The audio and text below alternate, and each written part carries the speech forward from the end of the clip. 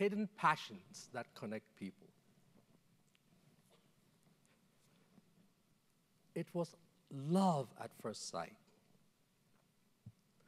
I remember that crisp fall day in Cambridge, Massachusetts, when, as a sophomore at MIT, I first laid eyes on Maxwell's equations. They were the most beautiful equations I had ever seen. Now, you're probably saying to yourself, only a nerd could possibly love equations. Well, I'll admit it. I am a nerd.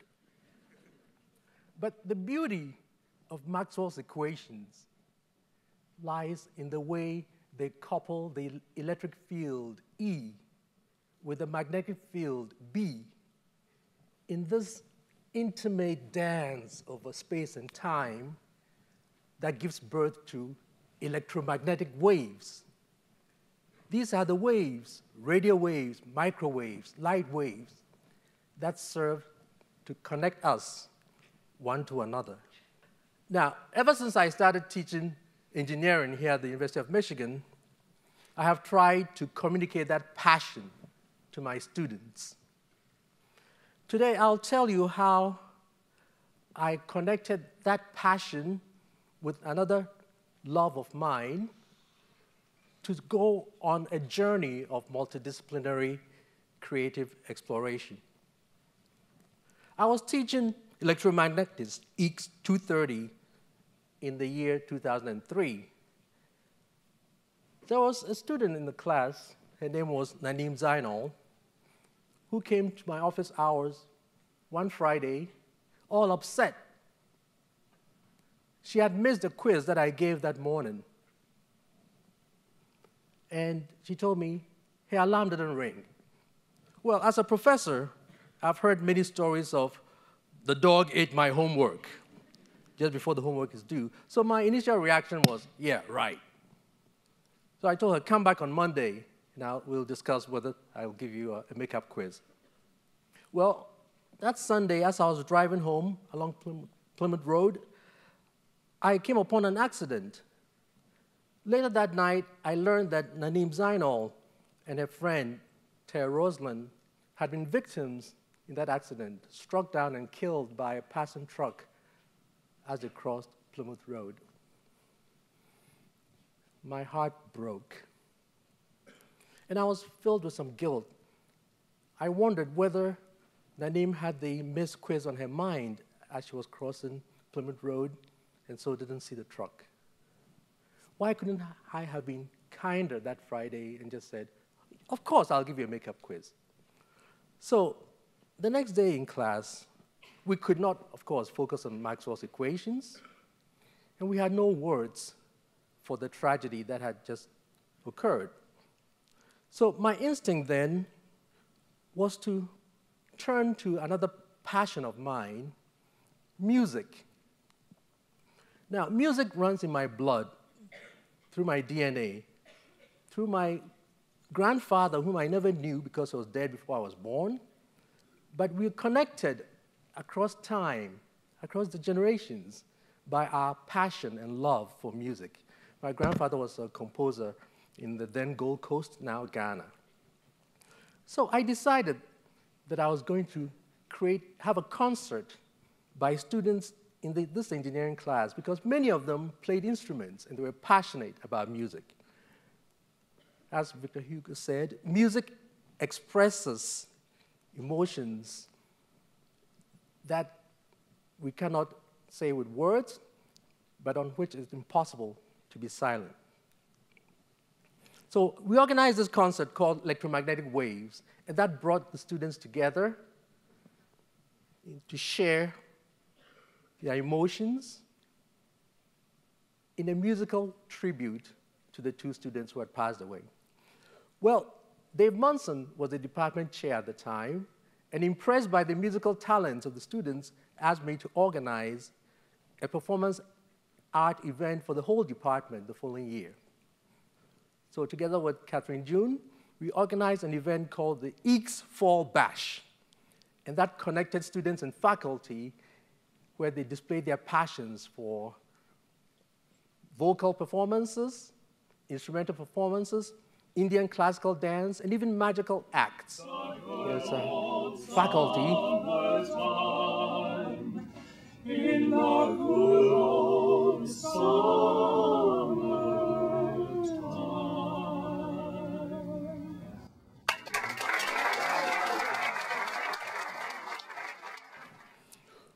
A couple of years later, the North Campus deans had this idea for a course on campus that would allow students to explore creative expression in all its forms and across disciplines. So this was going to connect students in various disciplines.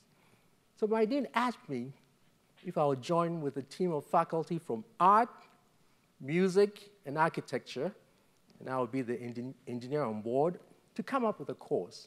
Well, we did so, and the course became UArts 250, the creative process. The challenge for me in putting together the engineering part of this course was, how do you teach engineering concepts to a group of students who include musicians, artists, historians, economists, and even engineers? Well, after much reflection, I came up with a scheme which I called the KISS, Play, Make, STEAM approach. KISS, Play, Make, STEAM. Now, if you wonder what kinds of racy things go on in a classroom, where you KISS, Play, Make, STEAM, the KISS stands for Keep It Simple, Sir. The play, it's about the fact that play is too important a thing to be left to kids alone. Play is what stimulates the imagination, and play is essential for creativity. The make is obvious. We want students to be able to make things with their hands through a process of iteration, trial and error, to come up with tangible creations. And the STEAM connects science, technology, engineering, art, mathematics in one organic whole. So in the class, we start out with my colleague, John Nees, sharing his passion for origami, teaching the students paper engineering. Well, one student got so enamored with origami, he made about 1,000 of these birds and did a fundraiser to help the victims of the tsunami in Japan. Now, I also then bring in my love for electromagnetics, starting out with very simple motors, a homopolar motor based on a battery, a magnet, and a piece of wire. And you should see the joy in the students' faces as they get their motors to spin. Then I asked them to be even more creative and come up with something, a creation, using the homopolar motor and origami. And here's Erin Klager's solution. See, okay. Get a closer view of it, perhaps. Definitely. It's going pretty well. See. Yeah. Now, how did you get this idea? Where did the idea come from? I was really inspired by the homopolar motor, so I did a lot of research, and of all the different ways, I'm an expert on homopolar motors now. So, inspired by the homopolar motor. Next, we move on to somewhat more sophisticated things like Lego bricks. And the students then are asked to create inventions using these Lego bricks and paper. And I'll show you a collaboration between a computer scientist and a music student. Composition number 1. Oopsies. Composition number 1. So they create a machine that reads the score using light sensors.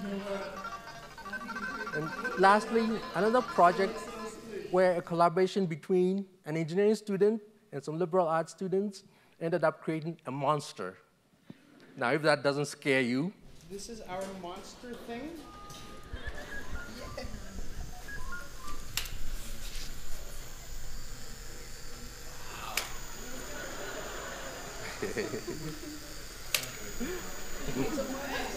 Yeah? So, if you go home and your parents say, we're not paying $40,000 a year for you to go to Michigan and play with Legos, this is what you can tell them. Tell them the story of Shubham Banerjee, this 13-year-old boy in Silicon Valley who recently made, out of Lego bricks and paper, a Braille printer. Now he's attracted investor funding and started his own company called Brago. So I started with a story of the concert Electromagnetic Waves. One of the performers in that concert was Michael Cho, who went on to become a big-time executive in an investment firm. Michael has this passion for street singing. Still, and here he is on the street somewhere, sharing his passion for music as an anonymous couple is enraptured by it. Now, Michael has inspired me to live one of my own dreams, which was to play in Power Center someday. I see there's a piano here, so I'm going to try, with shaking hands and all, to try to connect by playing my own composition, Spirit Dreams.